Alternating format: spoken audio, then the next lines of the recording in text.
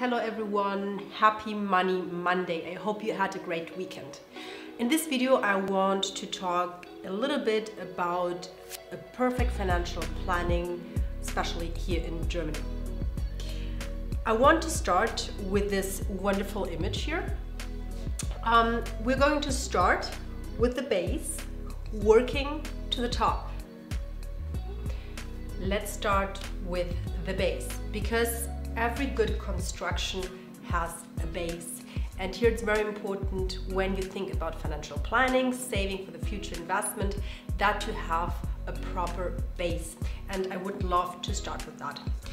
First of all, super important, you need an income source, you need a salary, you need to make money to invest money. And my recommendation is first, start your first job, have an income source, then you can start building up assets. Yeah, the financial airbag, super important. My recommendation to you, have at least 2 or 3 net salaries in your bank account to be safe. For example, imagine that you're saving an investment account or for your pension, and then something bad happens, or you need to visit your family and you need to take a plane ticket, you need to be flexible, spontaneous. You don't want to take money out of an investment. That's why please have at least 2 to 3 net salaries in your bank account. That's super important. This is your financial airbag. And now the next topic, your favorite one, insurances. Yes, in Germany we need a lot of insurances. It is what it is. But you need to know why. Germany is a social system that gives us a lot. And we give a lot too. But in case we need it, the state returns some of that investment that we pay. But it's very important to understand in which case we will need a private insurance, because in the system there are gaps. Maybe you don't know them yet, but they are. So it's very important to have a professional consultation to know what is your personal situation and in which situation you might need a private insurance to close that gap. And we have Sachversicherung, means Haftpflicht, Hausrat, Rechtsschutz, Kfz, all the insurances that insure your property. Here again, it's very important to know your personal situation and of course what is important to you, what you want to insure. So here again, super important to have a professional consultation. Once you took care of your base, you can go one step up. And now, in my personal opinion, it is important to think long term. What is long term? Pension, buying property as investment where other people are living in. So I think that's important to start. That's why I'm going to start talking about long-term investments and then middle-term investments. Here it's important to have budget. That means you need to know how much you can invest to get where you want to get.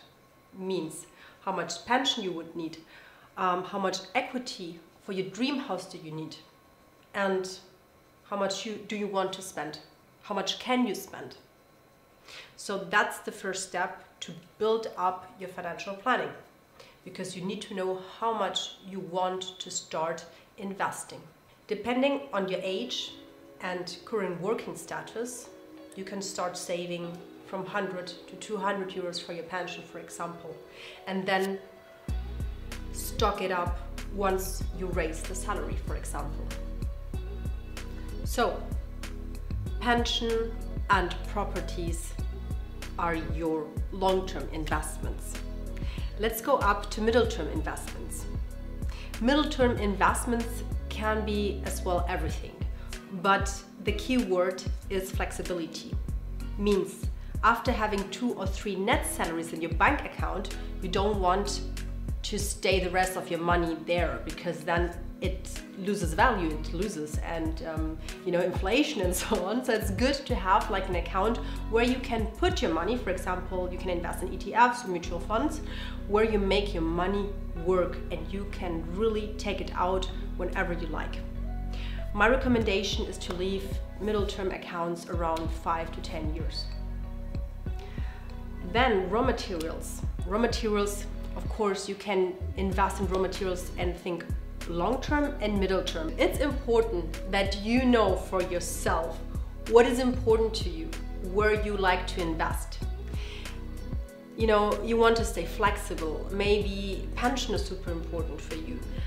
Maybe you love real estates. Maybe you are security oriented and want to invest in gold, silver, raw materials. That's absolutely okay.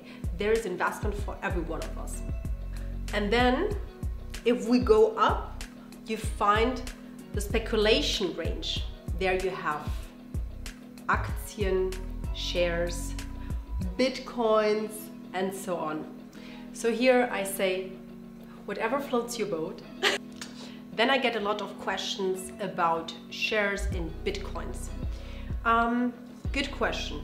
Yes, I think this goes in the range speculations. Means my recommendation, if you have taken care of all those matters and you have money left to invest in Bitcoins or shares, of course, you know, everything what makes your money work is good. Invest, and don't forget to invest in yourself as well. Mwah. Bye bye. Adieu.